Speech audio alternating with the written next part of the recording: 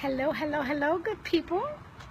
I am Dr. Hollie Kelly, and this is Dr. Kelly's Perspective, again with Ira. Yes, we are coming to you late tonight. My fault. Yeah, we're out on driving range.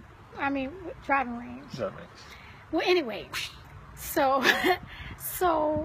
want to talk to you about want to mention to you about the title of this perspective is Love 'em, Don't Smother 'em. And Ira, do you want to expound on that? What does that mean? I'm a guest. I know, but you're my guest interviewer, so I'm asking you the question. Love 'em, but don't smother 'em. What does it mean? Yes. To me, love you, but give you your space. I mean, I love you, but I don't have to be under you all the time. I don't want to be under you all the time. I like missing you. You don't want to... Yeah. No, I don't. No, that's a good point. Yeah. And I think that's important. I think that leaves and gives some health to a marriage, the space.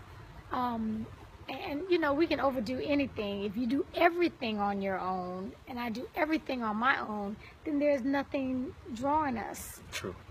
And I think honestly, if we be honest, we've had patches in our marriage where we were doing our own thing. Okay.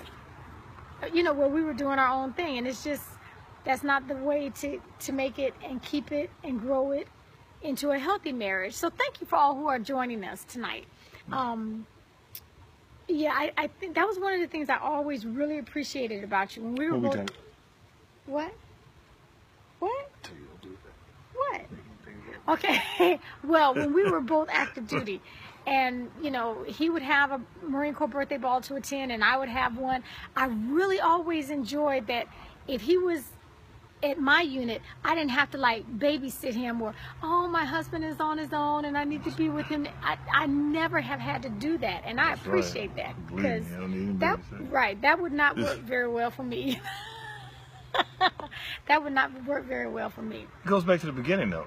When you're meeting someone, the dating process, being equally yoked. I mean, knowing each other's likes and dislikes, and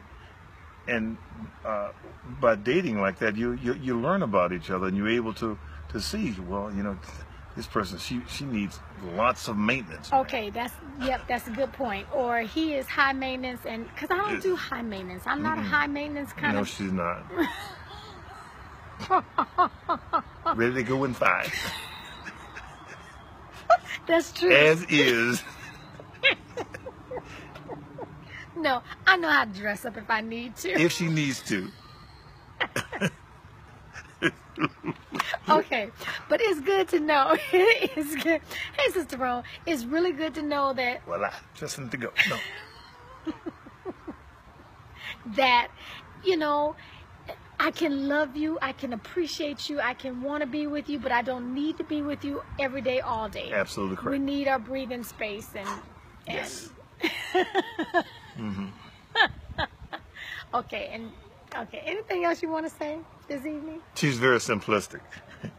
Okay, well, you can get up off me now. Sorry. Right, you don't. But I'm saying, I like that. I mean, I can say, hey, baby, let's go to the store. Have you seen my makeup brush or my...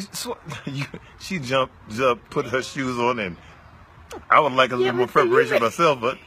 You're making that sound bad. She requires no preparation, was ready to... But that's a beautiful face, but she's ready to go on a minute's notice. Okay. Okay, I need to have a talk with Iris. No rollers in the hair. Eyeliner, no lipstick. Okay, look, I know I don't even have a lipstick on tonight, but listen, I need to talk to him about that, because he has put me out on Front Street. Sorry. Okay, you just all night tonight. Sorry. But you don't need makeup. You're beautiful. I mean...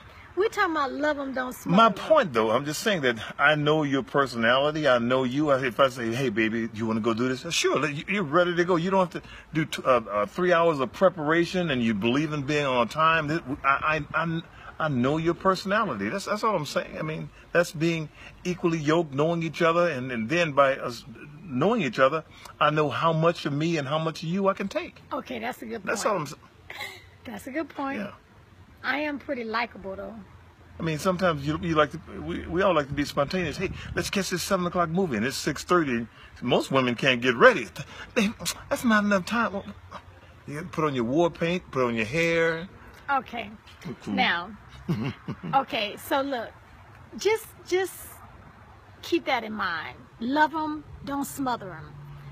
He taught me this, and I agree with it. When he first met, he said, look, no, not that.